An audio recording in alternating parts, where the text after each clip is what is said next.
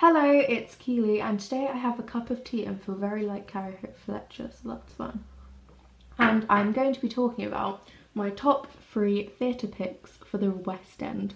So, to put it more simply, today I'm going to be talking about my top 3 West End picks. Okay, so I would say I've been to a fair few West End shows. I'm actually going to try and count. I can't remember.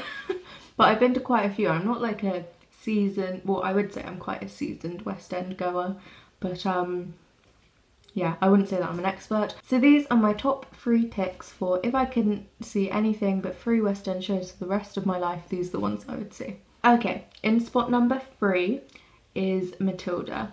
An exception to the rules in my school.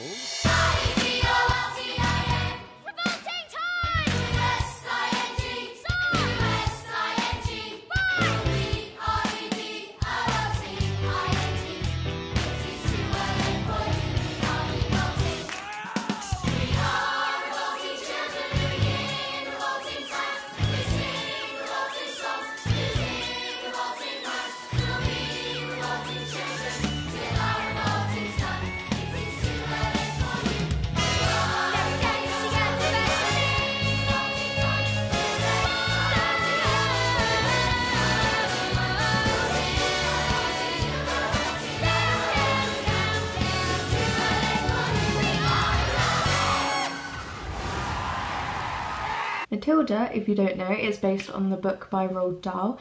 It is a wonderful musical. It's very child-friendly. Before I went, I read the reviews. Somebody said it's very loud. It's really not. It's very child-friendly. I loved it.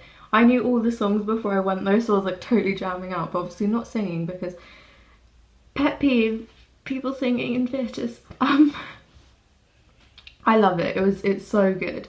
The main role is obviously Matilda, but also it highlights Bruce a lot more, I think, than the book of the movie does, so that's really nice. And yeah, it's just singing and kids, and it's so good. Like, the children are so talented, so I would definitely give that one a go. It's at the Cambridge Theatre, I think. Yes it is. Funny story about when I went to see Matilda. I went about this time last year, maybe? Yeah, around this time last year. It was the last train back that we had to get because it was like they were striking or something like that. So we had to run from the theatre to the tube station to get to Victoria, and it was the scariest thing. I swear to God, it was horrible. My pick for number 2 is 42nd Street.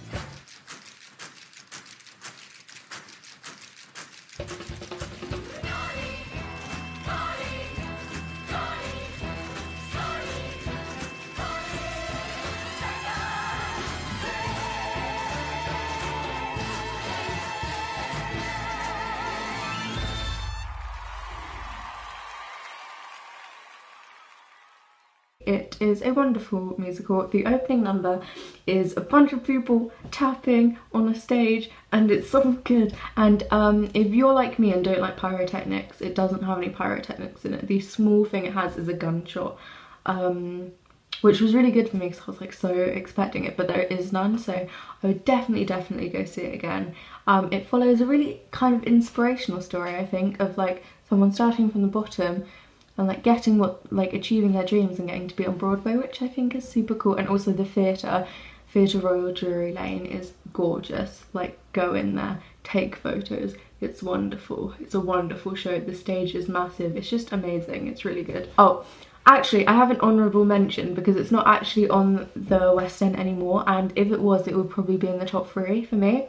There was a small period of time where there was a show that had Amanda Holden in it called Stepping Out. Excuse me, is this the tap class?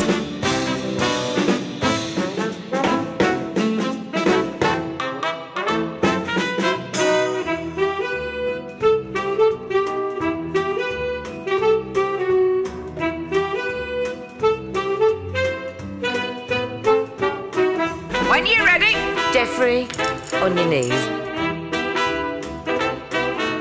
Incidentally, will you be getting some proper tap shoes or what? Well, now I've mastered it, I suppose I better. God! It's not that bad. Oh, I've snagged my tight. Have you been doing it long? No, it's all in the genes, sweetheart. My mother was bitten by a tap dancing mosquito.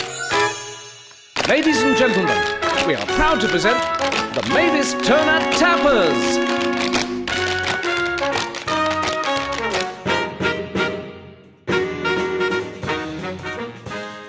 It was so good. Like, I went to see it and oh my god, it was so good.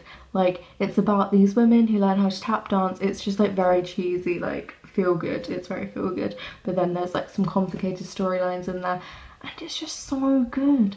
Like, I don't understand why it isn't there. Can someone bring it back? Because I would literally go see it a ton more times. I've only seen it once, but I really want to see it again. And it's not there anymore, but that was at the Vaudeville Theatre.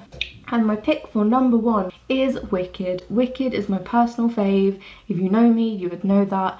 I've seen it twice now, which isn't even that many times. I'm going to see it for my 16th birthday, I think. I'm going to try and get front row seats. And yeah, it's just a really great show. It's about the untold stories of the Witches of Oz. When I first went to see it, it had Rachel Tucker and Susie Mavers, or whatever. She's really great. I really like her in it. And I had to leave halfway through because the same train situation happened. But then I went and saw Rachel perform in Horsham and she was great. I love Rachel so much. And when I saw it the second time, it was just recently, and it was Alice Fern and Sophie Evans, and I kid you not, I could not speak for like an hour afterwards. It was so I literally was gobsmacked at how good it was. It was so good. I've just realised my deodorant has been in shot this whole time, so that's fine. But yeah, it's a really, really, really good show, and it's at the Apollo Victoria. So basically, it's just across the road from Victoria Station, which is really great. And it's so good. Like, the singing and the dancing and everything is amazing. I recommend that you go.